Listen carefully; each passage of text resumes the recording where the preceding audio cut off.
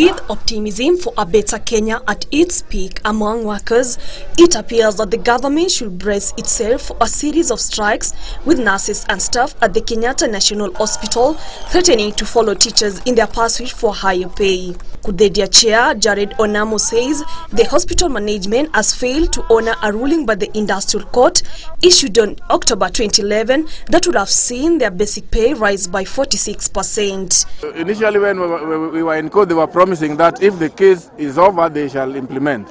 But immediately after the award was given by the court, they changed the tune.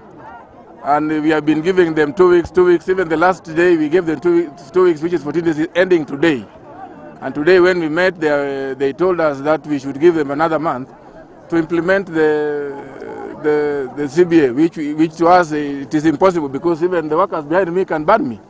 Kenyatta National Hospital nurses representative Obuya Obengo claims that the delays in the implementation of the collective bargaining agreement has seen arrears accumulate to 1.3 billion shillings, amount owed to the 4,500 staff at the Kenyatta National Hospital.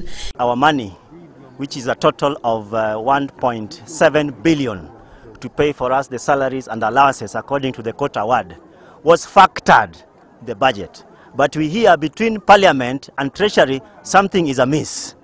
So we are telling even the people of Treasury, kama hao wameshindwa na kazi yao wakuje kumanage disaster hapa Kenyatta na sisi tuende kufanya kazi kwa Treasury.